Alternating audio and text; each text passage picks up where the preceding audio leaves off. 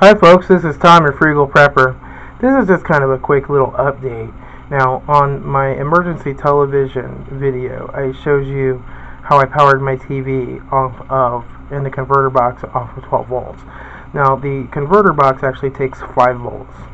So how do we convert that 12 volts down to 5 volts efficiently and not use that AC adapter on a power inverter?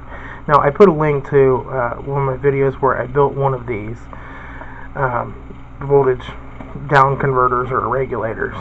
Basically, this just has a 7805 IC, a couple capacitors in it, and you put 12 volts in and you get 5 volts out. It's great for powering stuff that takes, an amp to maybe just shy of an amp and a half. At a half an amp, you may not even need to heat sink this, but as you start to draw more and more power, that little IC gets hot, so I just rigged up a couple of heat sinks to that IC to help keep it cool. Now, if I'm really drawing the juice from it, running something, when I'm getting up close to that amp and a half range, then I keep this handy. This is just this is the box for it. It's some weird brand, Mass Cool computer fan.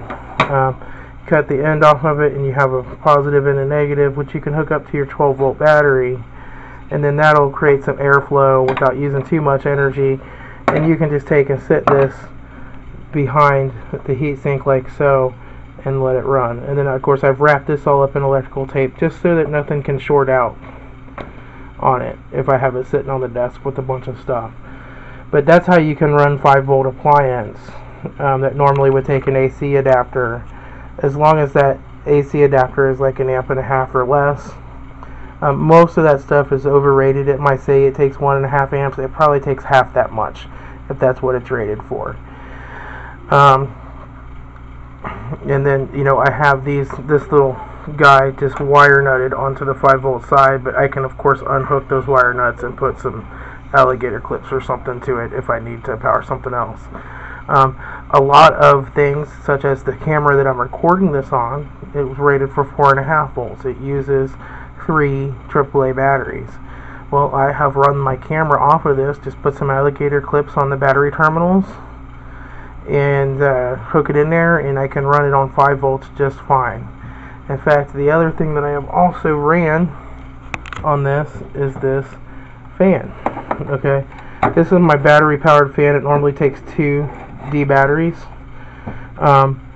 However,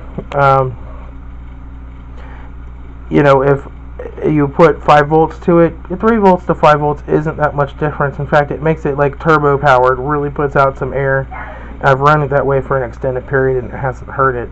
This is just a little cheap O2 Cool fan that I got at a Walmart on clearance last winter.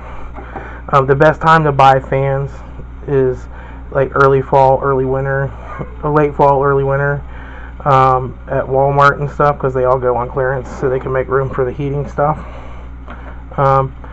But you could also hook that up to here and use that to cool the heatsink as well, although this is more for me and this one is for keeping the electronics cool.